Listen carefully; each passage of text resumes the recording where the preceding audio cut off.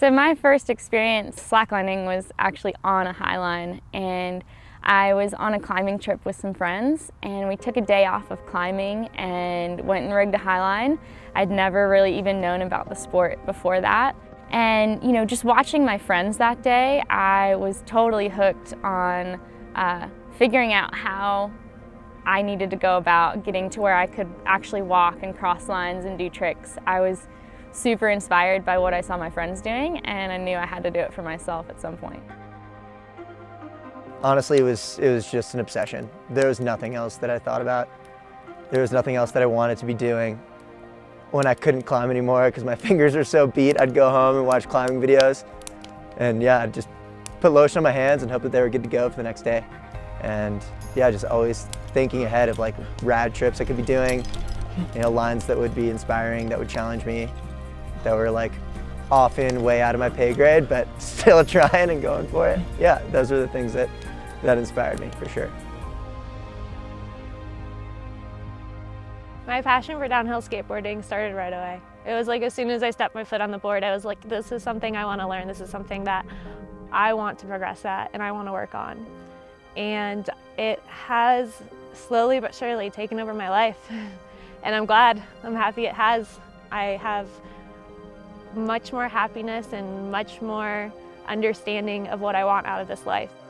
I'd say that mountain biking has given me self-confidence and makes me feel like I can be in a space that I control, and at the same time spiritually even connect with the scenery I'm in, and it really just seems like it changes my body chemistry. Highlining puts me in the environment of, you know, you're feeling exposed 360 degrees around you, and putting yourself in a really beautiful environment. So, you know, we're in the mountains or we're over a waterfall or something like that. And so you get to experience nature in a very different way than most people get to ever have the chance to experience. Conrad Anker said it really well. It's like, why the hell do we climb these things? Why do we put ourselves in these situations? And he just like simply responds like, the view. And that's like corny for sure, but it's pretty spectacular to have that perspective. You know, it's the reason why like you hear people shouting through the canyons all the time. Like, where people are fired up not only because they just like sent a hard pitch, but also because they like got to the top and they look around and they're just like, woo! Like, this is glorious. Like, it's great. It reminds you of the beautiful things in life, the things that you need to stop and take in. And so sometimes when I'm going down the hill and I just get this like woof of beauty around me, it just makes me appreciate and be so thankful for life. When you're passionate about something, you're willing to adjust other areas of your life and make sacrifices in order to pursue what it is that lights you on fire the most. And highlining is something that puts me in such a state of flow and moving meditation that I just seek it. I seek it everywhere that I can. The difference with downhill skateboarding compared to other passions that I have is that it's just me and the road and my board. Other passions, maybe passions I have for people, passions I have for things that are changing, downhill skateboarding isn't going to change. I'm always going to have a board, I'm always going to have a road, I'm always going to be able to find that meditation and that mindset, and that's something that only downhill skateboarding can give me. There's not really a lot of room for other stuff to like come into your mind, which I love. If you're not fully in the step that you're in, if you're thinking about other things, or if you're thinking about falling, like that's when you fall. And so fully being in the moment and learning how to breathe through distractions and breathe through some of the fear or shakiness, or you know, the line wobbling a little bit more than you're comfortable with. It's the idea of pushing yourself and pushing past fear, and that in itself is a meditation and connecting with your inner self and figuring out like what you can do and what you're capable of. And then there's the meditation of just going down the hill, and it's something maybe you're comfortable with the hill, but instead what you're working on is your body and your form and how do you switch to get faster. And so that's also meditation and something that brings you into your body. You're like getting to know yourself and your body and what you're capable of. there's runs you can go down and just mentally not be sure you're going to get through it, and then once you get through it, it's just that whole exhilaration of just like, wow, that you know, I wasn't sure I was going to get that or be able to do that, and when you do, it's like you've pushed yourself to another level.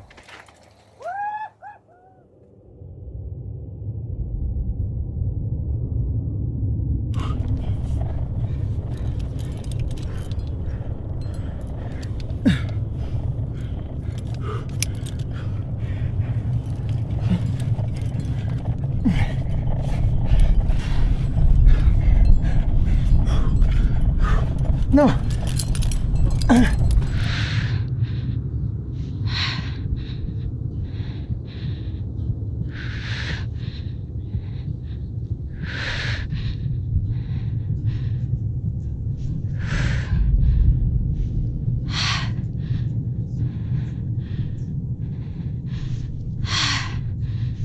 As humans, we have kind of a natural fear of heights. We're not really supposed to be occupying the places that we walk, and walking those places does induce a feeling of fear. The fears of rock climbing or the danger of it no, it never gets in the way of my passion at all.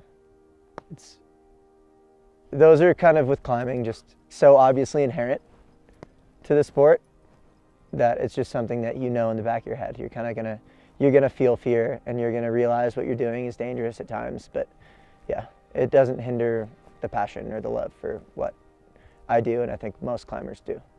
Healthy dose of fear, it's what keeps us safe. It's why we rig redundantly. You know, we have multiple anchor points, and we have 2 separate lines that we're walking with. So, you know, the fear in the situation definitely helps keep us alive and keep us safe and knowledgeable about what we're doing. People do ask you, like, what, you know, come on, you're getting to that age, maybe you should be riding, you know, easier trails, or you should be thinking about another sport, or maybe it's time to slow down, and it goes through my mind too, but once I get back out there, it just feels like it's the right place to be at the right time.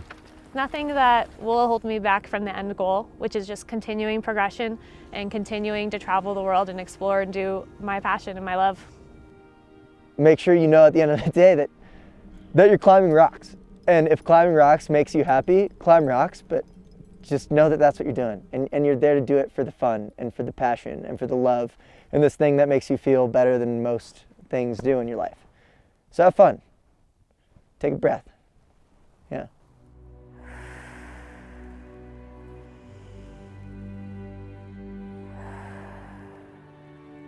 You want to find what excites you in life, you know, whether that is painting watercolors or, you know, playing music or getting after it in the mountains.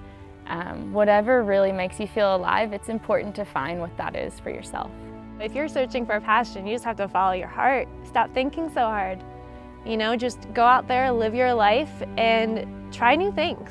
Don't just do what's normal and what's comfortable. Sometimes finding the things that are most exciting to you and will develop passion in you is saying yes to something that's not super comfortable or not super easy. You need to follow what's drawing you in, I think, is the biggest thing. You know, don't push something away just because you're like, oh, it'll never work, or I'll never be able to do it, or don't let those things get in your mind. You say, I want to do this. It doesn't matter what it takes to get it done. I'm going to do it.